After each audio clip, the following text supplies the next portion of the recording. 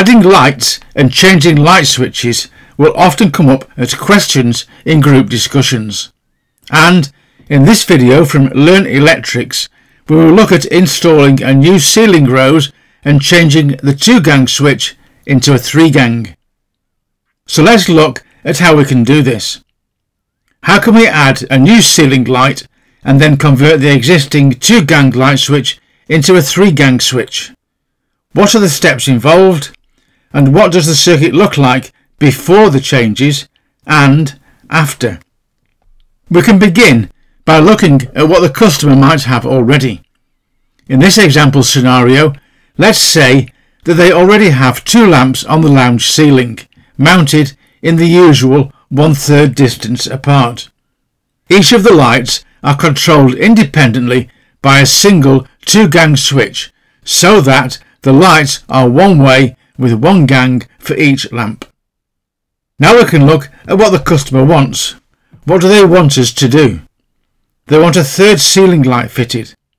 They have a favourite corner for sitting and reading in the evening, and it's always a little dark in that corner. No problem, a 3rd lamp on the ceiling, and again independently switched from the other 2. We will change the existing 2-gang switch for a new 3-gang switch, with each circuit wired as one-way lighting. To make it easier to follow the drawings, the earth or CPC has been left off some of these drawings, just for clarity. Do make sure that the CPCs are installed on the real circuit. The incoming supply will have the CPC terminated in each of the ceiling roses, and the CPC that is with the switch wires will terminate in the ceiling roses and in the switch. The existing 2-lamp circuit should look something like this. We have our 2-gang one-way switching, and we have 2 lights, one for each switch.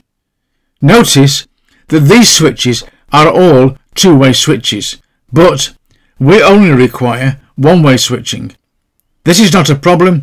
We simply use the common terminal for each switch and the relevant L1 terminal as shown. We need to take the existing 2-gang switch out of circuit. It is good practice when removing wires from switches to cable tie, label or mark each set of wires so that it is easy to see which set of wires belong to each other for when we come to wire up the new switch. You must preserve the correct wire arrangement for each switch if you want them to function correctly at the end of the job. When installing a new ceiling rose, we must maintain the correct designation for a 3-plate ceiling rose. If we don't, then anyone else following behind us is likely to find it difficult to understand the wiring. The outside block of 2 terminals is always the switch block. The middle block of 3 terminals is always the live loop, and the outside brass block with 3 terminals is always the neutral block. We should always keep this same order. Our first step is to position the new ceiling rose for lamp number 3. Now we can add the wiring to the new ceiling rose. Begin by extending the phase wires or live loop from the centre block of 3 on one ceiling rose to the centre block of 3 on the new ceiling rose. Extend the neutral from the outside block of 3 to the same block on the new fitting, and finally extend the earth or CPC between the earth terminals.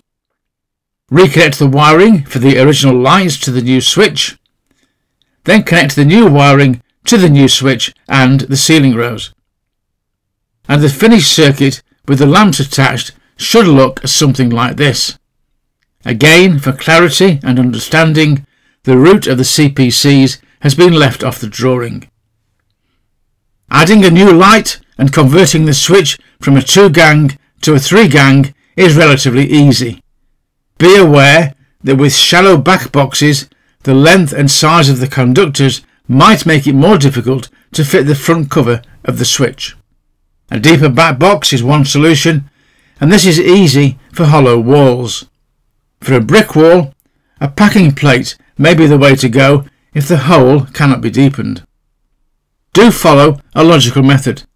Make your own sketches or photograph what you have before you remove any wires, and always mark or label the existing wires at the time of removing from the old switch. Each set of wires will need to go back into the new switch in the correct order. And always work safely and follow the correct safe isolation guidance. Thank you for watching. It is very much appreciated.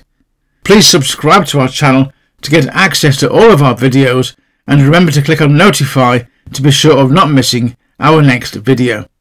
And you will find even more information, videos and help on our website at LearnElectrics.com.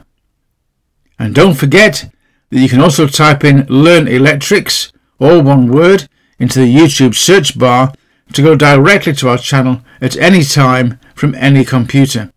We are constantly adding new videos to our channel. Don't miss the next one. And once again, thank you for watching, and we hope to see you again very soon.